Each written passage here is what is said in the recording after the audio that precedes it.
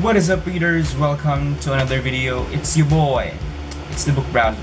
Welcome to another video. Today we're going to discuss another book in the Seven Wonders series, and that is going to be about The Tomb of Shadows by Peter Lerangis. Okay, so people, I just want to let you know that my uploading schedule has some slight changes because of activities that I am going through right now, which are important, by the way. So by this week and next week, I will be uploading on Mondays and Fridays, so the Wednesday will be omitted.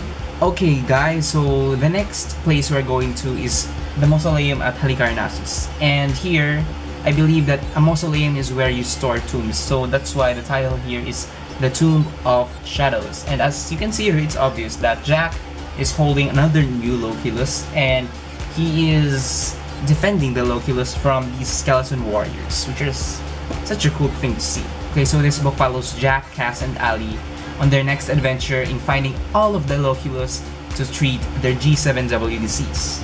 And it's very interesting to see what will happen when they find Marco again, because Marco betrayed them in the last book. And so far, that's all I can say if you don't want to be spoiled. So stop this video if you don't want to be spoiled, and I'll discuss the book after you've read it. Goodbye.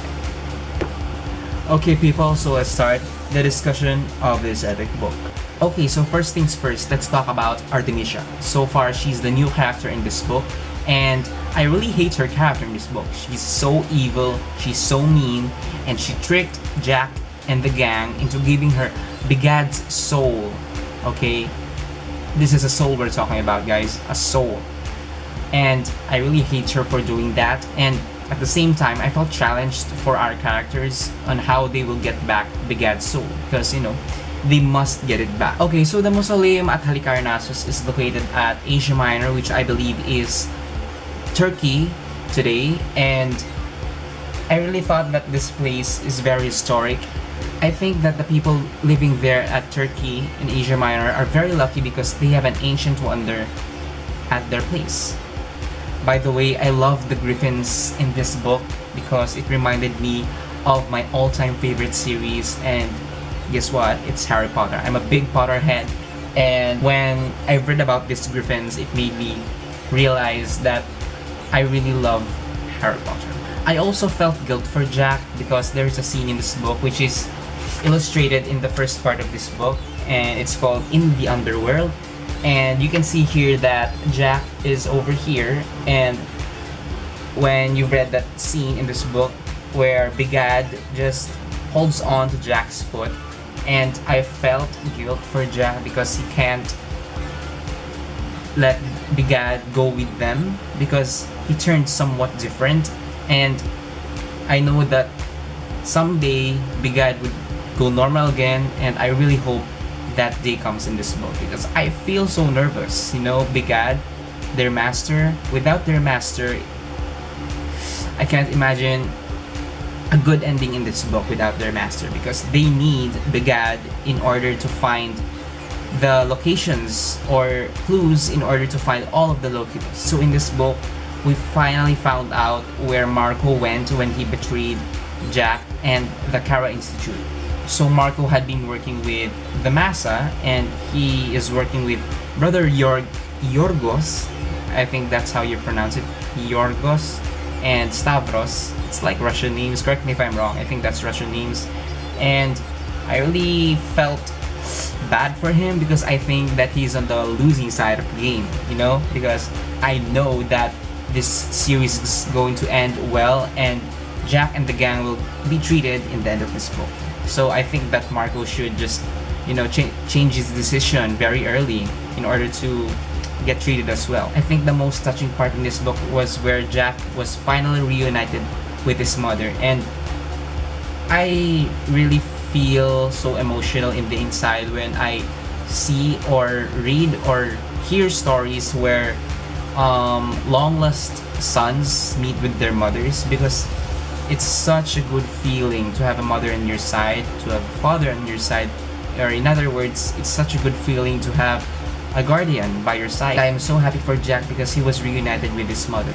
I think that Jack and his mother will have a good mother and son relationship at the end of this series, but in this book I think that's not going to happen, because when Jack finally got the loculus of healing, and I think that's such a cool loculus, and the disadvantage of that loculus is when someone is being healed by that loculus shrinks. And at the end of this book, Jack threw the loculus onto the train tracks in order for his mother not to get it, because as we all know, Jack's mother is part of the massa.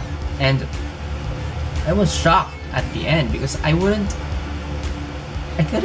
didn't imagine such a scene would happen, and I was not prepared for that scene. I was surprised in the scene where Jack just threw the loculus onto the train tracks and it just got destroyed, and I was really shocked because I didn't expect that, to see a loculus destroyed. They need that loculus, and I am curious on how are they going to fix it, because they are going to need it in order to treat their G7W disease. I just love cliffhangers for some reason at the end of this book, especially this one, because it just makes me feel more excited, and as well as it makes me theorize on what will happen in the next book. Okay readers, that's all of my time. That's all of my opinions on The Tomb of Shadows by Peter Lerangis, the Seven Wonders series by Peter Lerangis. I hope you read this series if you haven't read this yet, because it's such a wonderful book. Even though at the back when it says it is for ages 8 to 12 and you're above 12 years old, well, if you really love books, you should read this one, because first of all, as I have said in previous videos, it was full of illustrations, and I really like the fact that it has many chapters, but in those chapters there are very few pages, which makes the reading a bit faster. Okay fellow readers, thank you very much for watching this video until the very end, and I really hope you click that subscribe button, leave a like, comment down below, and click the bell button right beside the subscribe one. And I upload videos on Mondays and Fridays temporarily, and as always, I will see you in another book video. So stay tuned and God bless.